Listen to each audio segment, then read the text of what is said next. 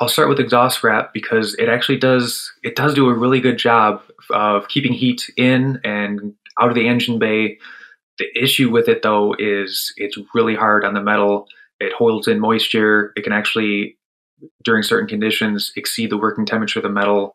And honestly, on stuff, if it's been exhaust wrapped on a turbo manifold, we no longer warranty it.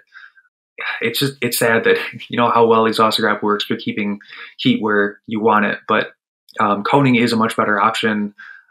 We're all for coating, keeping some of the heat out. There are certain options that use thicker coatings that have a higher ceramic content that can do something that can rival some of the exhaust wrap. And what's nice too is it keeps the heat where you want it, and it also helps protect the manifold from the outside oxygen or the outside air, which is what's attacking it once it's at those really high working temperatures.